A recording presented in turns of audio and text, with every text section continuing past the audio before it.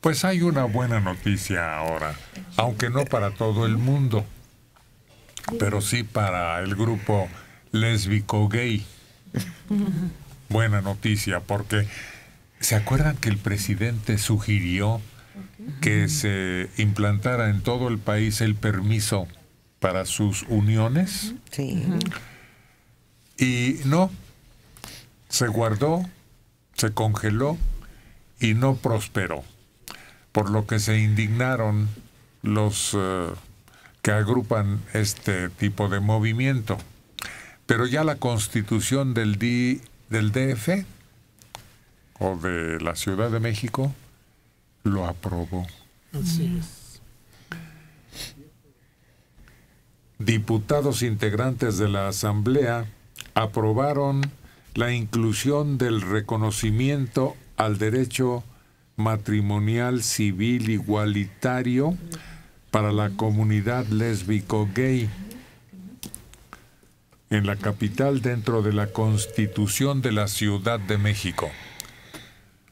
Otro detalle que va a censurar y a criticar la comunidad religiosa. Sí, y otra cosa que va a distinguir la capital del resto del país. Qué bueno. Qué bueno. ¿Por qué bueno? Buenas noticias. Porque es un derecho. Es un derecho. Lo que se está creando es un derecho. No se le está quitando ningún derecho a nadie. Al revés, se está generando un nuevo derecho para alguien que no lo tenía. Es muy, muy interesante, es muy bueno.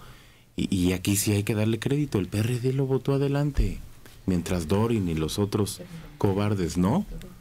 El PRD lo impulsó. Qué bueno, qué bueno. Mientras se creen derechos para la gente y no lastime a los demás.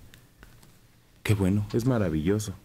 Sí, sí, hay que recordar que en una pareja lésbica gay, por ejemplo, no podía ni siquiera visitarlo en un hospital del ISSSTE. Sí.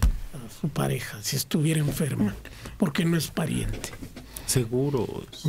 Pero además perdían todos sus derechos civiles a los que tiene obligación el gobierno de proporcionar. Si una pareja que esté formada por quien sea, viven por años y quieren heredar, no lo podían hacer, no podían dejarle su pensión, no podían darle servicio médico, no podían nada.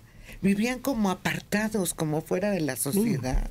Podrían legarles algo, pero les cobraban impuestos.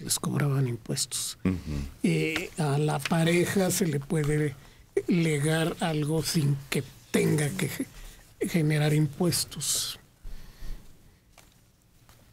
Pues ya a partir de esta aprobación se vuelve legal como el aborto actualmente en esta parte del país y como está a punto de aceptarse también la voluntad de escapar del mundo anticipada, la asistencia, ¿no?, en la muerte.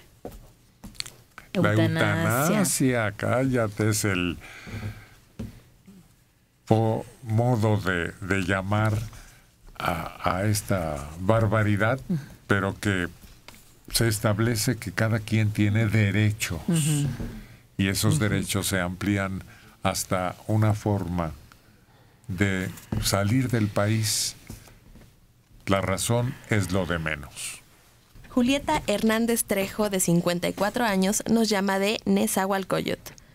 Ayer falleció mi mamá, Cirila Trejo, de 99 años.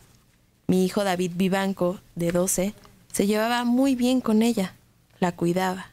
Yo le platiqué lo que sucedió y él se puso muy triste. Hoy tiene clases normales en su secundaria, pero no sé si llevarlo. No sé qué decirle para que esté más tranquilo. ¿Qué hago? Llévelo. Tenemos que paliar un poquito esa pérdida, ese dolor, esa herida, con nuestro desempeño habitual. En vez de ensimismarse y ponerse triste y a llorar y a suspirar, Tareas habituales. Oti. Héctor, tú andas destapado y no tienes frío. Y yo traigo hasta la cobija y estoy temblando. Puse mi suéter a un lado y se me olvidó ponérmelo. Pero ya voy por él.